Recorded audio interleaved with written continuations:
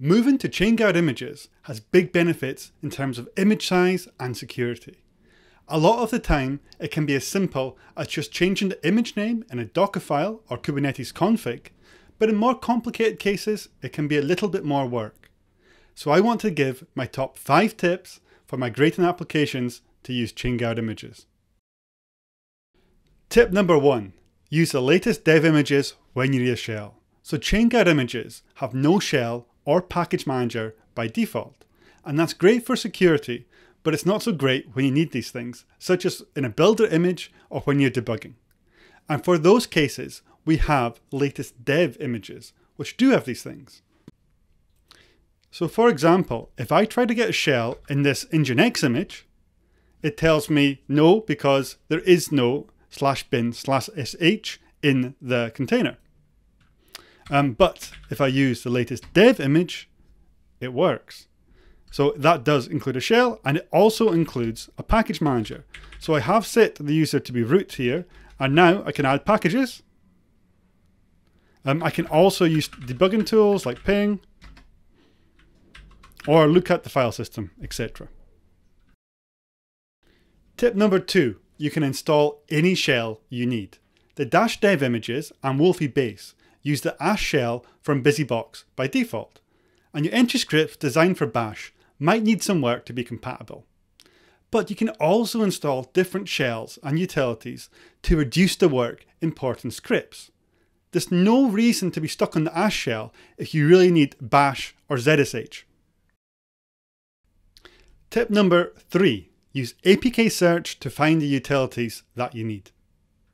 So if I start a Wolfi base container, I can type APK update and I'll get the latest list of packages. I can then use APK search. So for example, let's say we're having trouble with an entrypoint script that's designed for Bash and it includes group add commands instead of add group that's used in BusyBox. So I could port it to use add group, or I can use APK search and ask about a group add command. And it tells me it's in the shadow package. So I can just do APK add shadow, and now I can call group add directly. Similarly, I often forget where the LDD command is, but this time if I do APK search, it returns a few possibilities. But I know I'm only really interested in the package that has the LDD command. So I can use this syntax, cmd:, which tells it to tell me which package supplies that command. And in this case, it tells me it's POSIX libc utils. And I can even do APK add cmd LDD rather than type out POSIX libc utils. And now I have LDD. Excellent. Tip number 4, beware of differences in entry points.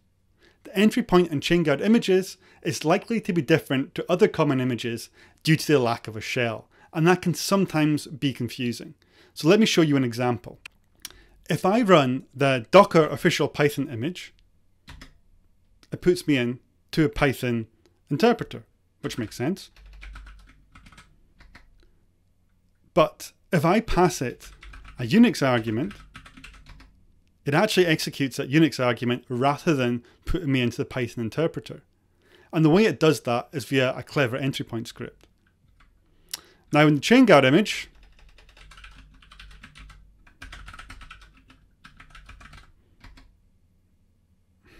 if I can spell, that will also put me into the Python interpreter. But if I give it the Unix argument, it tries to open the file echo with the Python interpreter and things go wrong. So that is a crucial difference to be aware of, and it does sometimes catch people out. Okay, on to our final tip, tip number 5. Do remember our images are glibc based. So our Wolfi Linux distribution does use the APK packaging format from Alpine, but we are a completely separate distribution to Alpine.